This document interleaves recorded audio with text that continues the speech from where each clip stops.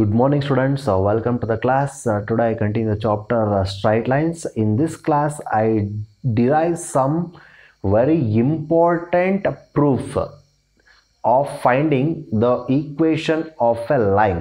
So ಇಲ್ಲಿ ನಾನು equation of a line ನ ಫೈಂಡ್ ಔಟ್ ಮಾಡೋದ್ರ ಮೇಲೆ ಕೆಲವು ಇಂಪಾರ್ಟೆಂಟ್ ಪ್ರೂಫ್ಸ್ ನ ಮಾಡ್ತೀನಿ. 5 ಫಾರ್ಮ್ ನ ನಾನು ಪ್ರೂಫ್ ಮಾಡ್ತೀನಿ. ಮೊದಲನೇದು ಬಂದು slope point form, next 2 point form, intercept form, slope intercept form and normal form. So ಈ ತರ 5 ಫಾರ್ಮ್ಯಾಟ್ ಬರುತ್ತೆ. ಈ 5 ಫಾರ್ಮ್ಯಾಟ್ದು ಡಿರೈವೇಷನ್ ಇದೆ. So these derivations are very important for your examination. ಅದರ ಜೊತೆಗೆ ಇದ್ರ ಮೇಲೆ ಬರುವಂಥ ಪ್ರಾಬ್ಲಮ್ಸು ಕೂಡ ತುಂಬ ಇಂಪಾರ್ಟೆಂಟ್ ಆಗಿರುತ್ತೆ. ಸೊ ಹಾಗಾಗಿ ಇದನ್ನು ನೀಟಾಗಿ ಅರ್ಥ ಮಾಡ್ಕೊಳ್ಳಿ. ಸೊ ಫಸ್ಟ್ ಡಿರೈವೇಷನ್ ಯಾವುದು ಅಂದರೆ ಸ್ಲೋಪ್ ಪಾಯಿಂಟ್ ಫಾರ್ಮ್. ಅದರಲ್ಲಿ statement of that theorem is to find the equation of A line passing through x1, y1 and whose slope is m ಅಂತ. ಅಂದರೆ ನೀವು ಒಂದು ಲೈನ್ ಈಕ್ವೇಷನ್ನ ಫೈಂಡ್ ಔಟ್ ಮಾಡಬೇಕು. ಆ ಲೈನ್ ಬಗ್ಗೆ ಏನು ಹೇಳಿದ್ದಾರೆ ಅಂದರೆ ಆ ಲೈನು ಒಂದು ಪಾಯಿಂಟಿಂದ ಪಾಸ್ ಆಗ್ತಾ ಇದೆ. x1, y1 ಅನ್ನೋ ಒಂದು ಪಾಯಿಂಟಿಂದ ಪಾಸ್ ಆಗ್ತಾ ಇದೆ. ಹಾಗೆ ಆ ಲೈನ್ನ ಸ್ಲೋಪು m ಆಗಿದೆ. Slope of that line is m ಅಂತ ಹೇಳಿದ್ದಾರೆ. ಲೈನ್ದು ಸ್ಲೋಪ್ ಕೊಟ್ಟಿದ್ದಾರೆ. ಹಾಗೆ ಲೈನು ಯಾವ ಪಾಯಿಂಟಿಂದ ಪಾಸ್ ಆಗ್ತಾ ಇದೆ ಅಂತ ಹೇಳಿದ್ದಾರೆ. ನೋಡಿ, ಲೈನು ಇನ್ಫೈನೈಟ್ ಪಾಯಿಂಟ್ಸ್ ಇಂದ ಪಾಸ್ ಆಗುತ್ತೆ. ಒಂದು ಲೈನ್ ಅಂತ ಬರ್ದಿದೀವಿ ಅಂದ್ರೆ ಅದರಲ್ಲಿ ಇನ್ಫೈನೈಟ್ ನಂಬರ್ ಆಫ್ ಪಾಯಿಂಟ್ಸ್ ಇರುತ್ತೆ. ಹಾಗಿದ್ರೆ x1, y1 ಅಂತ ಹೇಳಿದಾರಲ್ಲ ಸರ್, ಲೈನ್ ಅದು ಒಂದೇ ಒಂದು ಪಾಯಿಂಟ್ ಇಂದ ಅಲ್ವಾ ಪಾಸ್ ಆಗ್ತಿರೋದು ಅಂತ ನೀವು ಡೌಟ್ ಕೇಳ್ಬೋದು. ಇನ್ಫೈನೈಟ್ ಪಾಯಿಂಟ್ಸ್ ಇಂದ ಪಾಸ್ ಆಗ್ತಿರುತ್ತೆ. ಅದರಲ್ಲಿ ಇದು ಒಂದು ಪಾಯಿಂಟ್ ನಮಗೆ ಗೊತ್ತಿದೆ ಅಂತ. x1, y1 the line passing through x1, y1 ಅಂದ್ರೆ ಲೈನು ನನಗೆ ಗೊತ್ತಿರೋ ಅಂತ ಒಂದು ಪಾಯಿಂಟ್ ಇಂದ ಪಾಸ್ ಆಗ್ತಿದೆ ಅಂತ. ಬಸ್ಸು ತುಮಕೂರಿಂದ ಬೆಂಗಳೂರು ತನಕ ಹೋಗುತ್ತೆ. ಸೊ ತುಮಕೂರಿಂದ ಬೆಂಗಳೂರು, ಬೆಂಗಳೂರಿಂದ ರಾಯಚೂರು ಅಥವಾ ಮೈಸೂರು ಎಲ್ಲೋ ಒಂದು ಕಡೆ ಪಾಸ್ ಆಗ್ತಾ ಇದೆ ಅಂದರೆ ನಮಗೆ ಅಲ್ಲಿಂದ ಅಷ್ಟು ದೂರ ಹೋಗೋದ್ರಲ್ಲಿ ಯಾವುದೋ ಒಂದೇ ಒಂದು ಊರು ಮಾತ್ರ ಗೊತ್ತಿದೆ ಅಂತ ಇಟ್ಕೊಳ್ಳಿ. ಮಧ್ಯದಲ್ಲಿ ಎಷ್ಟೊಂದು ಊರುಗಳು ಬರುತ್ತೆ, ಆ ಊರುಗಳೇ ಗೊತ್ತಿಲ್ಲ. ಬಸ್ಸು ಹೇಗೆ ಹೋಗುತ್ತೆ ಅಂತ ಕೇಳಿದ್ರೆ ನಾವು ಯಾವುದೋ ಒಂದು ಪರ್ಟಿಕ್ಯುಲರ್ ಪ್ಲೇಸ್ನ ಹೇಳ್ತೀವಿ. ಸೊ ಆ ಬಸ್ಸು ತುಮಕೂರಿಂದ ಬೆಂಗಳೂರು ಹೋಗಬೇಕಾದ್ರೆ ಡಾಬಸ್ಪೇಟನ್ನ ಕ್ರಾಸ್ ಮಾಡ್ಕೊಂಡು ಹೋಗುತ್ತೆ ಅಂತ ಹೇಳ್ತೀವಿ. ಅಂದರೆ ಅದು ಒಂದು ಮಾತ್ರ ಊರು ಗೊತ್ತಿತ್ತು, ಅದಕ್ಕೆ ಅದೊಂದನ್ನು ಮಾತ್ರ ಹೇಳಿದ್ವಿ. ಮಧ್ಯದಲ್ಲಿ ಬರುವಂಥ ಊರುಗಳು ಗೊತ್ತಿಲ್ಲ, ಅದಕ್ಕೆ ಹೇಳಲ್ಲ. ಹಾಗೆ ಲೈನ್ ಕೂಡ passing through the point x1, y1 ಅಂದರೆ ಅದೊಂದು ಗೊತ್ತು, ಇಲ್ಲಿ ಆ ಪಾಯಿಂಟಿಂದ ಪಾಸ್ ಆಗ್ತಿದೆ ಅಂತ ಹೇಳ್ತಿರೋದು. ಅಂದರೆ ಲೈನು ಒಂದು ನೋನ್ ಪಾಯಿಂಟಿಂದ ಪಾಸ್ ಆಗ್ತಿದೆ. ಜೊತೆಗೆ ಆ ಲೈನ್ನ ಸ್ಲೋಪ್ ಬಂದು m ಇದೆ ಅಂತ ಹೇಳಿದ್ದಾರೆ. Then you have to find the equation of the line. So ಹೇಗೆ ಫೈಂಡ್ ಔಟ್ ಮಾಡಬೇಕು ಅಂತ ಅದಕ್ಕೆ figure ಬರ್ದಿದ್ದೀನಿ. So ಫಿಗರಲ್ಲಿ as usual X Axis Y ಆಕ್ಸಿಸ್ನ denote ಮಾಡಿದ್ದೀನಿ. ಆರಿಜಿನ್ ಓ ಇದೆ, ಲೈನ್ ಇದು. ಈ line passing through the point A of x1, y1. Next P of X, Y ಅಂತ ಬರ್ದಿದ್ದೀನಿ. What is this P of X, Y ಅಂತ? ಆ P of X, Y ಅಂದ್ರೆ ಏನು ಅಂತ ಹೇಳಿ ನಿಮಗೆ ಡೌಟ್ ಬರ್ಬೋದು. ನೋಡಿ, ನಾವು ಯೂಶಲಿ ಈಕ್ವೇಷನ್ಸ್ನ ಬರೆದ್ರೆ ಹೇಗೆ ಬರಿತೀವಿ? 2x + 3y = 5 ಅಂತ ಹೇಳಿ ಒಂದು ಈಕ್ವೇಷನ್ ಬರೀತಿದ್ದೀನಿ. ಸೊ ಈ ಈಕ್ವೇಷನ್ ಅಲ್ಲಿ ಎಕ್ಸ್ ಮತ್ತೆ ವೈ ಇದೆ ಅಲ್ವಾ? ಸೊ ಆ ಎಕ್ಸ್ ಮತ್ತೆ ವೈ ಯಾವುದು ಅಂದ್ರೆ ಪಿ ಆಫ್ ಎಕ್ಸ್, ವೈ. ಆ ಪಾಯಿಂಟ್ ಪಿ ನ ಕೋಆರ್ಡಿನೇಟ್ಸ್, ಎಕ್ಸ್ ಕೋಆರ್ಡಿನೇಟ್ ಮತ್ತೆ ವೈ ಕೋಆರ್ಡಿನೇಟ್ ಅದು, ಅದನ್ನ ಯೂಸ್ ಮಾಡಿಕೊಂಡು ನಾವು ಈಕ್ವೇಷನ್ ಅಂತ ಹೇಳಿದ್ರೆ ಎಕ್ಸ್ ಮತ್ತೆ ವೈ ಇರುತ್ತೆ. ಆ ಈಕ್ವೇಷನ್ ಎಕ್ಸ್ ಮತ್ತೆ ವೈ ಯಾವ್ದು ಬರುತ್ತೋ ವೇರಿಯೇಬಲ್ಸು, ಆ ವೇರಿಯೇಬಲ್ಸ್ ಯಾವುದು ಅಂದ್ರೆ ಆ ಪಾಯಿಂಟ್ ಪಿ ನ ಕೋಆರ್ಡಿನೇಟ್ಸ್ ಅದು. ಹಾಗಾಗಿನೇ ಅದು ಈಕ್ವೇಷನ್ ಬರೆಯೋದು. ಸೊ ಈ ಪಿ ಆಫ್ ಎಕ್ಸ್, ವೈ ಇಲ್ಲ ಅಂದ್ರೆ ನಾವು ಈಕ್ವೇಷನ್ನ ಹೇಳಲಿಕ್ಕೆ ಆಗಲ್ಲ. ಅರ್ಥ ಆಗ್ತಾ ಇದೆಯಾ? ಸೊ ಅದು ಪಿ ಆಫ್ ಎಕ್ಸ್, ವೈ ಅನ್ನೋದು ಲೋಕಸ್ ಆಫ್ ದಿ ಪಾಯಿಂಟ್ ಅಂತ. ಆ ಲೈನ್ ಜನರೇಟ್ ಆಗಿರೋದೇನೆ, ಫಾರ್ಮೇಶನ್ ಆಗಿರೋದೇನೆ ಆ ಪಾಯಿಂಟ್ ಇಂದ. ಯಾವ ಪಾಯಿಂಟ್ ಇಂದ? ಪಿ ಆಫ್ ಎಕ್ಸ್, ವೈ ಅನ್ನೋ ಒಂದು ಪಾಯಿಂಟ್ ಇಂದ. The line is formed from that point P of X, Y. That P of X, Y is nothing but a locus of the point. ಪ್ರತಿಯೊಂದು derivation ಅಲ್ಲೂ ಕೂಡ equation of the line ಬರೀಬೇಕಾದ್ರೆ P of X, Y ಅಂತ ಬರಿತೀವಿ. Not only for equation of A line. So ನೀವು next ಯಾವುದೇ ಹೇಳಿ, ellipse, parabola, hyperbola, ಇನ್ಯಾವುದೇ circle equation, ಈ ಥರದ್ದು ಯಾವುದೇ ಈಕ್ವೇಷನ್ಸ್ನ ಬರೆದ್ರೂ ಅದರಲ್ಲಿ ಎಕ್ಸ್ ಮತ್ತೆ ವೈ ಇರುತ್ತೆ ವೇರಿಯೇಬಲ್ಸ್. ಸೊ 2 ಡೈಮೆನ್ಷನ್ ಅಂದರೆ ಎಕ್ಸ್, ವೈ ಅಂತ ಹೇಳ್ತೀವಿ. ಸೊ ಆ ಎಕ್ಸ್, ವೈ ಇರಲೇಬೇಕು. So that is any point on the line ಅಂತ ಹೇಳ್ತೀವಿ. ಎನಿ ಪಾಯಿಂಟ್ ಮೀನ್ಸ್ ಯಾವುದಾದ್ರೂ ಪಾಯಿಂಟ್ ಆಗಿರ್ಬೋದು. ಅದು ಪಿ ಆಫ್ ಎಕ್ಸ್, ವೈ ಅನ್ನೋದು ಯಾವುದಾದ್ರೂ ಪಾಯಿಂಟ್ನ ಇಂಡಿಕೇಟ್ ಮಾಡ್ಬೋದು. ಯಾವುದಾದ್ರೂ ಪಾಯಿಂಟ್ ಅಂದರೆ ಹೇಗೆ ಸರ್? x = 2, y = 3 ಆದರೆ ಆ x 2, 3 ಆಗುತ್ತೆ. 5, 6 ಅಂತ ಹೇಳಿದ್ರೆ 5, 6 ಆಗುತ್ತೆ. x ಮತ್ತೆ y ವ್ಯಾಲ್ಯೂನ ನಾವು ವೇರಿ ಮಾಡ್ತಾ ಹೋದಾಗನೇ ಆ ಪಾಯಿಂಟ್ ಕೂಡ ಚೇಂಜ್ ಆಗ್ತಾ ಹೋಗ್ತಿರುತ್ತೆ. ಅಂದ್ರೆ ಟೋಟಲಿ ಆ ಲೈನ್ ಮೂವ್ಮೆಂಟ್ ಹೇಗೆ ಹೋಗುತ್ತೋ ಹಾಗೆಲ್ಲ ಪಾಯಿಂಟು ಕೂಡ ಮೂವ್ ಆಗ್ತಾ ಹೋಗ್ತಿರುತ್ತೆ. ಅದಕ್ಕೆ ಆ ಮೂವ್ ಆಗ್ತಾ ಹೋಗುವಂಥದ್ದನ್ನೇ ಲೋಕಸ್ ಅಂತ ಹೇಳೋದು. ಸೊ ಅದು ಫಾರ್ಮೇಶನ್ ಮಾಡೋದು, ಲೈನ್ ಈಕ್ವೇಶನ್ ಫಾರ್ಮೇಶನ್ ಮಾಡುವಂತ ಪಾಯಿಂಟ್ ಅದು ಪಿ ಆಫ್ ಎಕ್ಸ್ ಕಾಮ ವೈ ಅನ್ನೋದು. ಅದು ಪ್ರತಿಯೊಂದು ಡಿರೈವೇಶನ್ ಅಲ್ಲೂ ಬರಿತೀವಿ. ಸೊ ಎ ಆಫ್ ಎಕ್ಸ್1 ಕಾಮ ವೈ1 ಅಂದ್ರೆ ಲೈನ್ ಯಾವ ಪಾಯಿಂಟ್ ಇಂದ ಪಾಸ್ ಆಗ್ತಿತ್ತು ನಮಗೆ ಗೊತ್ತಿರುವಂತದ್ದು ಒಂದು ಪಾಯಿಂಟ್. ಪಿ ಆಫ್ ಎಕ್ಸ್ ಕಾಮ Y be any point on the line. ಅದನ್ನೇ ಡಿಸ್ಕ್ರಿಪ್ಷನ್ ಹೇಳ್ತಾ ಇದೀನಿ. ಲೆಟ್ ಪಿ ಆಫ್ ಎಕ್ಸ್ ಕಾಮ Y be any point on the line and the line is passing through the point a of x1 comma y1. ಅದನ್ನ ನಾನು denote ಮಾಡ್ಕೊಂತಾ ಇದೀನಿ a of x1 comma y1 ಅಂತ. Slope of the line is m ಅಂತ ಹೇಳಿದರೆ, so here the line is A P, ನಾನು denote ಮಾಡಿರೋದು A P ಅಂತ ಹೇಳಿ ಡಿನೋಟ್ ಮಾಡಿದ್ದೀನಿ. ಹಾಗಾಗಿ ಅದರ ಸ್ಲೋಪ್ ನಾನು m ಅಂತ ಅಂದ್ರೆ by data slope of that A P, slope of the line A P is equal to m ಅಂತ. You are all know about how to find the slope of the line joining the 2 points in the previous classes.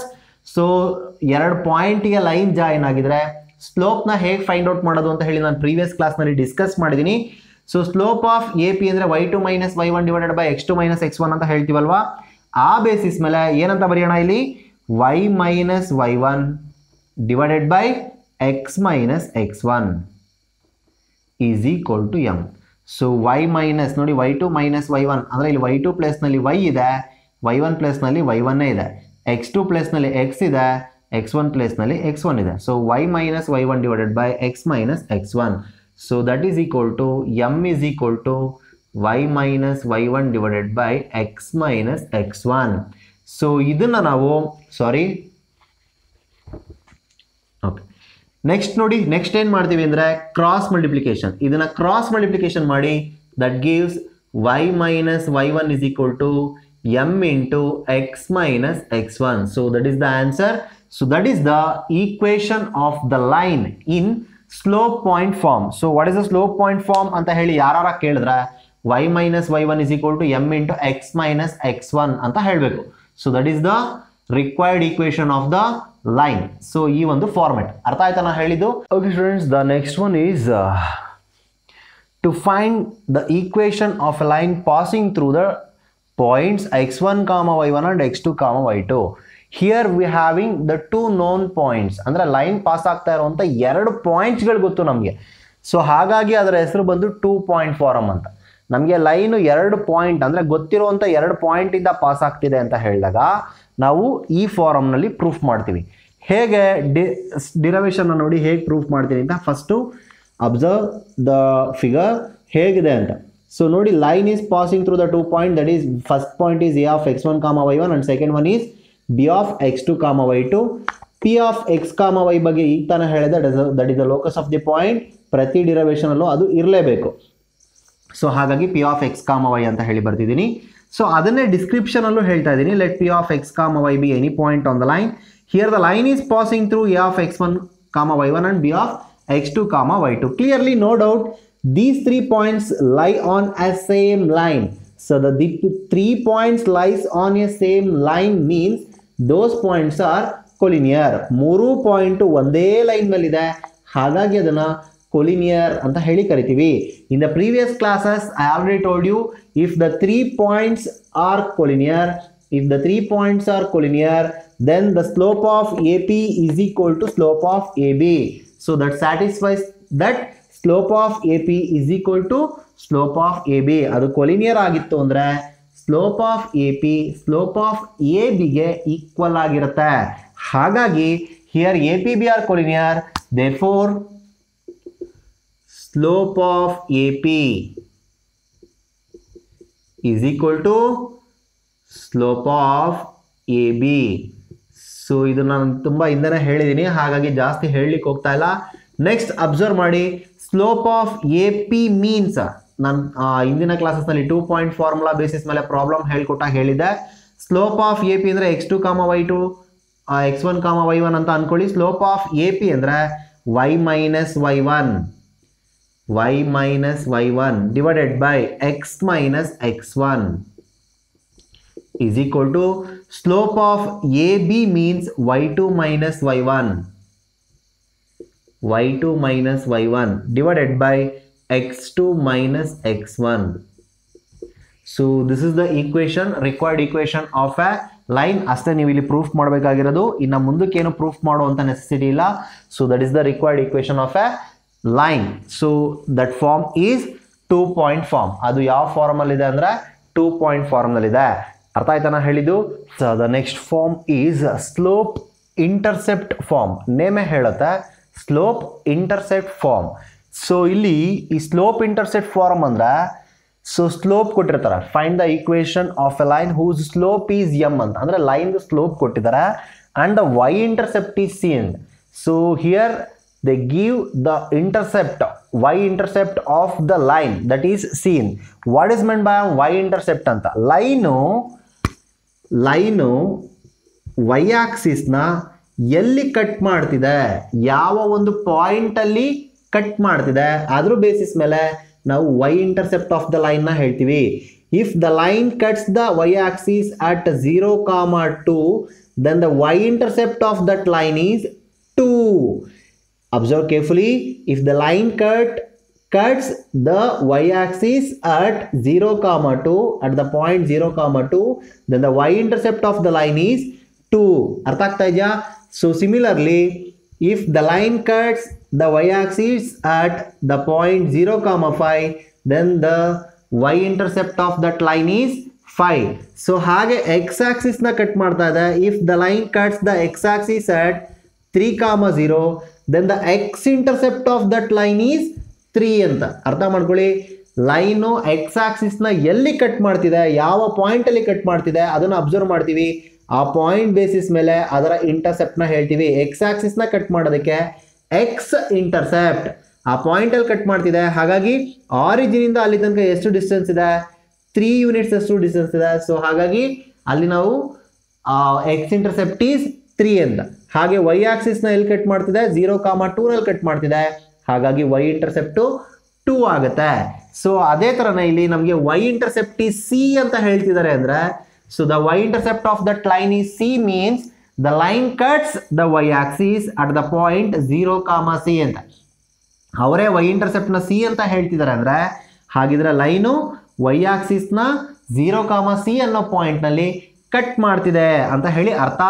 So ಆ basis ಮೇಲೆ ಇದನ್ನ ನಾವು ಇಲ್ಲಿ proof ಮಾಡ್ತಾ ಹೋಗ್ತಾ ಇದೀವಿ. ಅದಕ್ಕೆ ನಾನು ಸ್ಟಾರ್ಟಿಂಗ್ ಆಸ್ ಯೂಶುವಲ್, ಸೊ ಇಲ್ಲೂ ಕೂಡ ನಾನು p of x, y be any point ಅಂತ ಹೇಳ್ತೀನಿ. ಸೊ ಅದನ್ನ ಇಲ್ಲಿ ಡಿನೋಟ್ ಮಾಡಬೇಕು, p of x, y. So any point on the line by data, y-intercept of the line is c. Thus the line is passing through the point. ನೋಡಿ y-intercept c ಇರೋದ್ರಿಂದ ಹಾಗಂದ್ರೆ ಅರ್ಥ line is passing through the point a of 0,c ಅಂತ.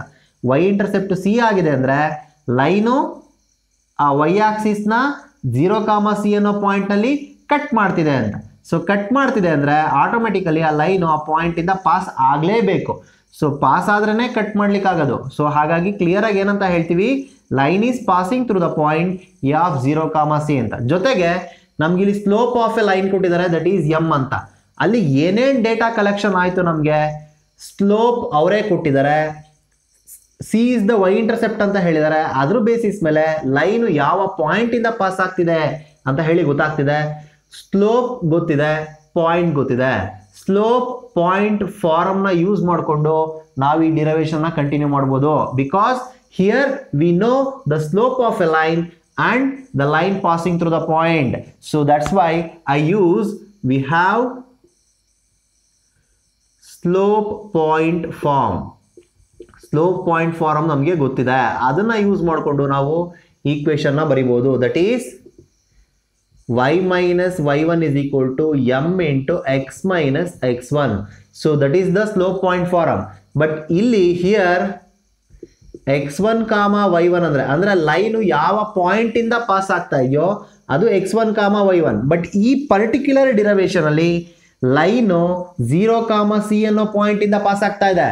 ಹಾಗಾಗಿ x1, y1 ಇರೋ ಜಾಗದಲ್ಲಿ 0,c ಅಂತ ಬರಿತೀವಿ. ಯಾಕೆಂದ್ರೆ here the line is passing through the point 0,c. And what about the slope of the line? So slope of the line is m itself. So that's why ಅದನ್ನ ಹಾಗೆ ಬರಿತೀವಿ. therefore ಈ y minus y1 ಇರೋ ಜಾಗದಲ್ಲಿ 0 is equal to m ಹಾಗೆ ಇರುತ್ತೆ into x minus x1 ಇರೋ ಜಾಗದಲ್ಲಿ 0. ಸಾರಿ, y1 ಇರೋ ಜಾಗದಲ್ಲಿ c ನ ಸಬ್ಸ್ಟಿಟ್ಯೂಟ್ ಮಾಡೋಣ m into X minus x1 ಇರೋ ಜಾಗದಲ್ಲಿ 0.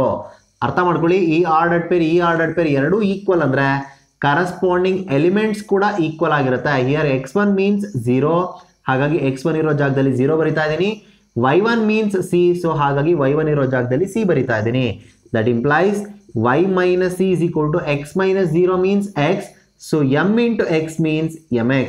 Transfer this c to RHS, that gives y is equal to mx plus c ಅಂತ. ಈ c ನ RHS ಗೆ ಟ್ರಾನ್ಸ್ಫರ್ ಮಾಡಿದ್ರೆ ಪ್ಲಸ್ ಸಿ ಆಗುತ್ತೆ. ಸೊ ಹಾಗಾಗಿ y is equal to mx plus c. This is the required equation of a line. This is the slope intercept form and this one is very important derivation.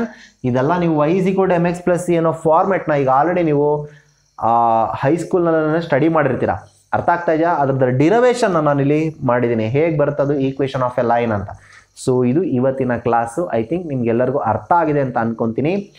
So as usual ಕ್ಲಾಸ್ನ end ಮಾಡೋದಕ್ಕಿಂತ ಮುಂಚೆ ಒಂದು ವಿವೇಕವಾಣಿ ಹೇಳ್ತಾ ಇದ್ದೆ. So ಇವತ್ತು ಒಂದು ವಿವೇಕವಾಣಿ ಹೇಳ್ತಾ ಇದ್ದೀನಿ. ಏನಂದರೆ ವಿವೇಕಾನಂದರು ಒಂದು ಕಡೆ ಹೇಳ್ತಾರೆ, ಎಲ್ಲರನ್ನೂ ಪ್ರೀತಿಸಿ, ಹಾಗೆ ಎಲ್ಲರ ಬಗ್ಗೆನೂ ಸಹಾನುಭೂತಿ ಇರಲಿ, ಅಂದರೆ ಕ್ಷಮೆ ಕೊಡುವಂಥ ಗುಣ ಇರಲಿ. ಯಾವಾಗ ನಾವು ಎಲ್ಲರೂ ನಮ್ಮವರೇ ಅಂತ ಹೇಳಿ ಪ್ರೀತಿಸ್ತೀವಿ ಆಗ ಜಗತ್ತು ತುಂಬ ಸುಂದರವಾಗಿ ಕಾಣುತ್ತೆ. ಯಾವಾಗ ನಾವು ದ್ವೇಷನ ಕಾರ್ತೀವಿ ಆಗ ಜಗತ್ತು ತುಂಬ ಕೆಟ್ಟದಾಗಿ ಕಾಣುತ್ತೆ. ಜಗತ್ತಿನಲ್ಲಿರೋರು ಎಲ್ಲರನ್ನೂ ಪ್ರೀತಿಸಿ, ಎಲ್ಲ ಜೊತೆನೂ ಚೆನ್ನಾಗಿರಿ. ಸೊ ಆಗ ನಿಮ್ಮ ಲೈಫು ಕೂಡ ಚೆನ್ನಾಗಿರುತ್ತೆ, ನಿಮಗೂ ಖುಷಿ ಅಂತ ಅನಿಸುತ್ತೆ. ಸೊ ಅದನ್ನು ಬಿಟ್ಟು ಅವ್ರ ಮೇಲೆ ಅವ್ರ ಮೇಲೆ ದ್ವೇಷ ಸಾಧಿಸ್ತಾ ಹೋದರೆ ಜೀವನ ದ್ವೇಷದಲ್ಲೇನೇ ಕಳೀತಾ ಹೋಗುತ್ತೆ ಹೊರತು ಖುಷಿಯನ್ನು ಸಿಗಲ್ಲ. ಸೊ ಖುಷಿಯನ್ನು ಸಿಗಬೇಕಂದ್ರೆ ಎಲ್ಲರನ್ನೂ ಪ್ರೀತಿಸಬೇಕು, ಹಾಗೆ ಸಹಾನುಭೂತಿ ಇರಬೇಕು, ಅಂದರೆ ಕ್ಷಮಿಸುವಂಥ ಗುಣ ಇರಬೇಕು. ತಪ್ಪು ಮಾಡ್ತಾರಾ, ಆಗಲಿ ಬಿಡಿ, ಹೋಗಲಿ ಬಿಡಿ ಅಂತ ಹೇಳಿ ಕ್ಷಮಿಸಿ. ಒಂದು ಸತಿ ತಿಳಿ ಹೇಳಿ, 2 ಸತಿ ತಿಳಿ ಹೇಳಿ, ಹಾಗೂ ಕೇಳಿಲ್ಲ ಅಂದರೆ ಕೈ ಬಿಟ್ಟು ನಿಮ್ಮ ಪಾಡಿಗೆ ಸುಮ್ಮನಾಗಿ. ಸೊ ಹಾಗಂತ ವಿವೇಕಾನಂದರು ಹೇಳ್ತಾರೆ.